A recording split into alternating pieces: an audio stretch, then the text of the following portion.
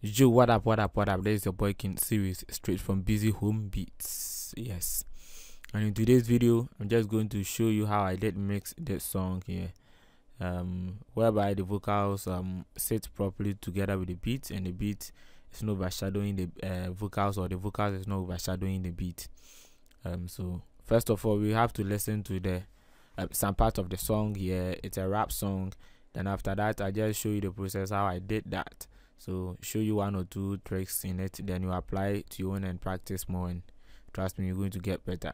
So if you are new to the channel here and you've not subscribed yet, please subscribe to support your boy, like and also comment down there. All those things help your boy to grow as well. Okay, and you've been watching my videos too and you've not yet subscribed, please try and support your boy by subscribing. Okay, so let's listen to some part of the vocals with the beat. Then after that, I show you the process. Making every line meaningful. Meaning to me and your brothers, and it's very simple. You can never do this, and the guy I'm used to. For come on, I'm free to what this year we go crush you. A whole lot of bench shit, but the fact is I'm too wise and too dope, including my thinking. Me know some na boys, need a catfish. I wish you all with this your Friday practice.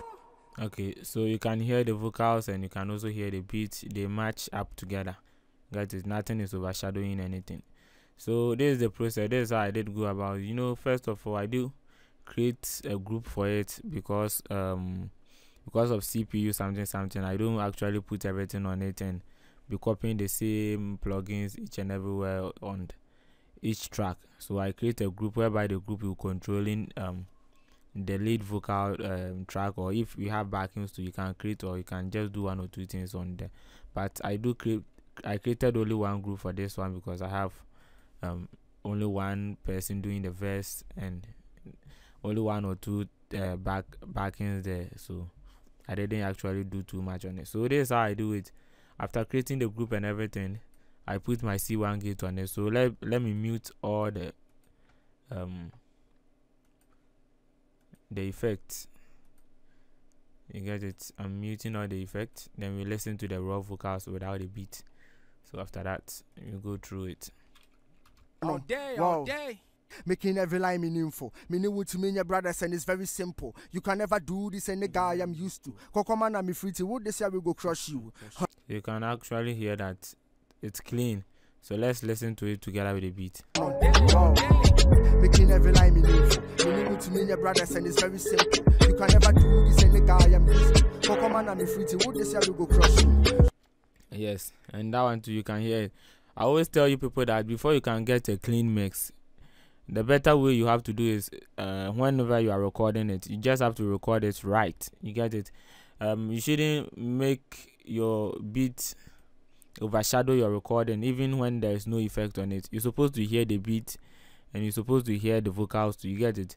Mixing is just by cleaning things. It's not about boosting, or not only. Sometimes you have to boost, yes, necessary when it's necessary, but it shouldn't be too low whereby you have to be raising volumes to match up with your beat.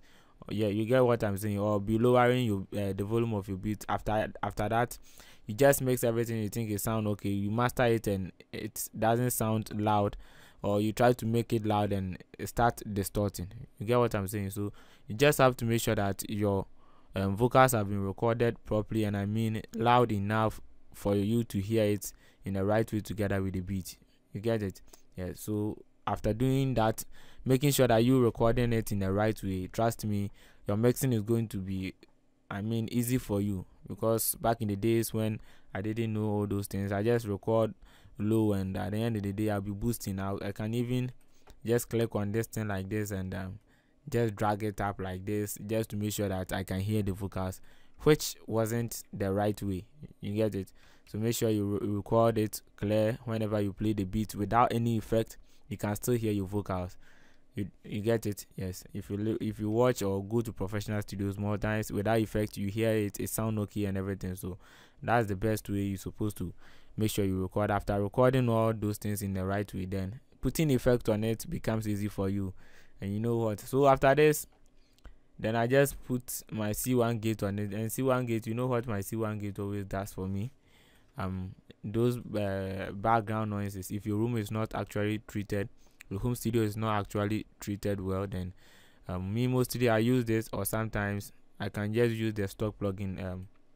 If you don't have waves or this, you can just go ahead and use, if you are using Cubase, gate. Yes, if you can use the gate here, and which is also okay by just adjusting the threshold over here. You get it? Any DAW that you are using now, I guess they have stock plugin there. If you don't have waves, yeah, you can just go ahead and use any gate of your own choice, but that's what I'm using. We have our filter gate, and it also helps. Okay, so this one is blocking the background noises. And the next thing that the next process that I started doing was EQing. You get it? EQing some frequencies which I didn't like. It's because these ones were actually making the sound bad, so I just have to make sure I do subtractive EQ. I always do subtractive EQ before trying to boost it. If I subtract certain things from inside and I think it's okay for me, I don't need to boost any frequencies of my own choice. You get it? So with the EQ on it, and that's how it sounds. A whole lot of gun shit, but the fact is I'm too wise and too dope, including my thinking. And let me just take the EQ from it and listen. Making every line meaningful. Meaning to me and your brothers, and it's very simple. You can never do this, and the guy I'm used to. Kokoman and me free to would this year we go crush you. A whole lot of gun shit, but the fact is I'm too wise and too dope. As you can see, it whenever I activate the EQ, it brings out its clarity. You get it? Doesn't sound too muddy, as in bass. It doesn't hear it being too bass. You get it? Because the person is having a heavy voice, so you just have to know how to balance it together with the beat and everything. Yes, so I just cut out some frequencies using this EQ. You get it? And the next thing is the compressor. You know the work of the compressor. I'll always explain it to you that if you have been following me, I always tell you that the compressor is to make sure our dynamic range are actually good. You get it? We shouldn't have some part of the vocals. You can see that this part of the wave here is actually down more than this part. So on a normal platform, you can actually hear that this part will be playing lower than this part. Here will be playing louder than this part. You get it? Because here is actually big and here is small. So this part will play low and here will be play loud. So we use the compressor to do that. Sometimes people too can just be cutting them. You get it? They can just cut them, then try to drag things down to meet what they are looking for. But you can also use the compressor. If you are using the compressor and it's not working, then you try to adjust it manually. Then after that, you try use your compressor to also push things there. So for me, this is what I did after putting the compressor on it. This is what I had. So I selected a preset, punchy vocals. You get it? It's a rap and I wanted to punchy vocals. Then I adjusted my threshold and my attack and my release after selecting that preset. Yes, so with the compressor on it, and I'll just take it off so you get to know the difference. Making every line meaningful. Meaning to me and your brothers, and it's very simple. You can never do this, and the guy I'm used to. Kokoman and me free to would this year we go crush you. A whole lot of gun shit. So without the compressor, let's listen to this part and see the difference. Kokoman and me free to would this year we go crush you. A whole lot of gun shit, but so you can actually hear that this part plays louder than this part. So the compressor will tighten things up for us so that each and every effect you are putting on your vocals or whenever you are doing your mixing, make sure you know what and why you are just putting that kind of plugin effect on it. You get it? Know why you are putting. Don't just put it on it because they are saying mixing. You do EQ, after EQ you compress, after compress you DS, after DS you just do. Then you'll be putting them on it just like that. Just understand, I'm having this problem with the vocals. It doesn't sound like the way I want it. So this one I have to use a compressor to make sure my dynamic range and make sure I tighten the vocal. Okay, I want to remove some frequency. It is poking my ear, so what should I use to do that? That's the EQ. Then you go for the EQ. I'm having some sibilances or some harsh words in it, so then you go for the DS. Then you understand what you are doing. You get it. Then just following some theory that EQ, compress, DS, just without even, maybe you recorded the vocals very nice and you don't know it shouldn't be compressed too much or EQ, but then you just follow the routine and you just spoil the song for yourself. You get it? So the compressor is doing this thing for me. Then the next thing I did again, I put another compressor on it because I wanted to feel the energy in the song and everything. So I compress it around -12 point, and this is the compressor that I'm using from Waves RVox, and I brought the gain down to this level, and my gate, another gate here to this. So this is how it sound with the compressor, and I'll take it off, then you get to know the difference. Making every line meaningful. Meaning what to mean your brothers, and it's very simple. You can never do this and the guy I'm used to. So let me take the compressor off. Making every line meaningful. Meaning what to mean your brothers, and it's very simple. You can never do this and the guy I'm used to. So you can actually, it brings the energy. Yes, it tightens up the vocals and brings out its energy. Yeah, it's a rap, and you're supposed to see its aggressiveness. That's how. That's why I'm doing too much compression on this one, so that you can see its aggressiveness. If it was just some singing or anything, then I wouldn't have been doing this kind of too much compression on it. So it depends on the track and what you really want to achieve. So that's what I'm saying. You're supposed to know what you are actually doing. You get it? Don't follow any routine, or you just see people doing it and they get something. Because their studio is different from your studio, their equipment is different from yours. So probably you just have to understand and know how to treat your mics and everything, how things get into your DAW. You just know how to treat them, not by following people. Like this one, I'm explaining things to you, so you just have to understand and do it in your own way. Don't go by my method that I do by, because each and every time when you watch my videos, I do mix most of the song differently, but most of the time I use the same compressors, or maybe but I do the numbers and everything changes. You get it? And how I EQ them changes. So because I know what I was just treating. Okay, so the de-esser, so if you listen without it, there are some semblances in it that I just wanted to take it out. Making every line meaningful. Meaning what to mean your brothers, and it's very simple.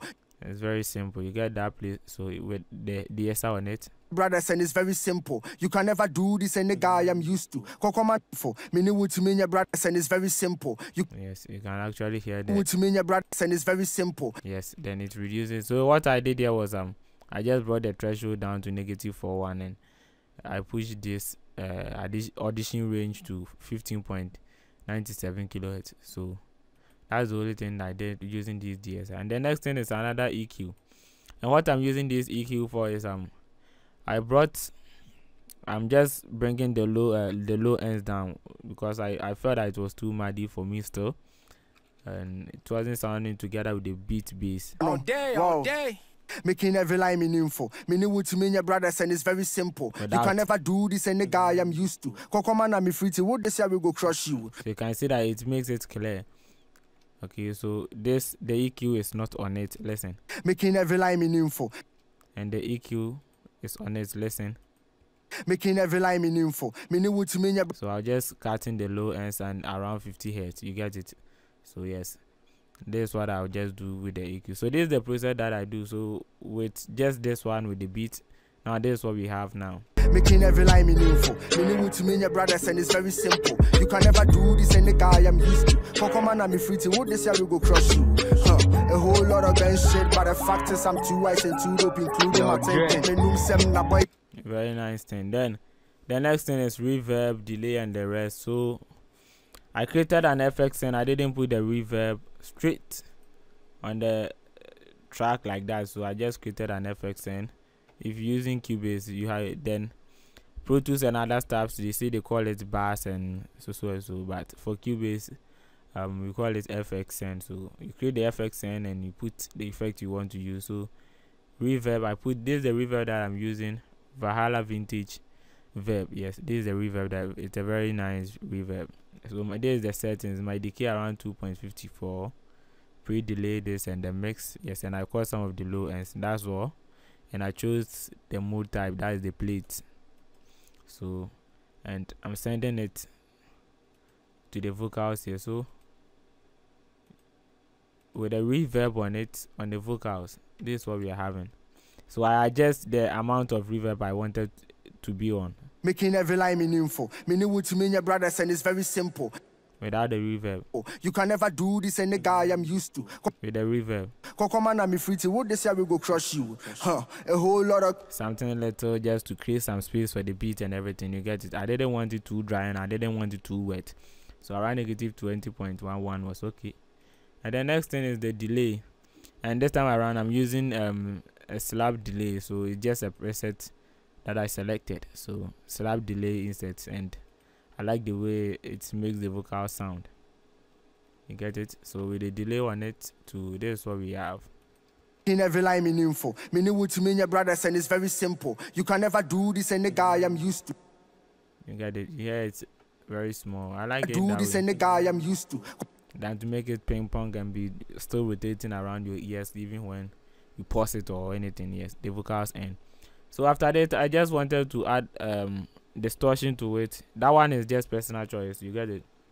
Distortion to it and make it feel okay, but I didn't put it direct on it. That one, so I created an FX in like before. Yes, FX in, and I just send it, choose the amount of it. So I selected a preset saturation, gentle saturation, then I brought the drive all the way down. So because I'm sending it, I have to control the amount that I'm sending, but on the plugin here, I just put everything to 100%.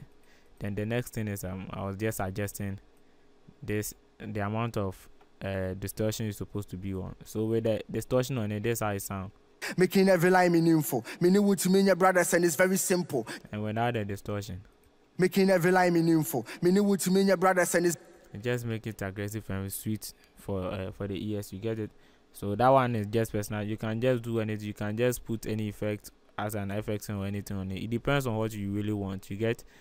So the last thing I did was, I think, the echo. I used the Echo Boy on his chorus, which I can't play for you guys because he has not yet released the song, and I'm trying to do a tutorial with it for you guys. So that's all that I did for this song. So try it and be practicing it in your own way. Understand your sound, mixing to get the right thing. Somebody can teach you, yeah, but if you don't practice it and understand your sound, listen to your sound and listen to why the wrongs that you've been doing, trust me, it will be hard for you to get there.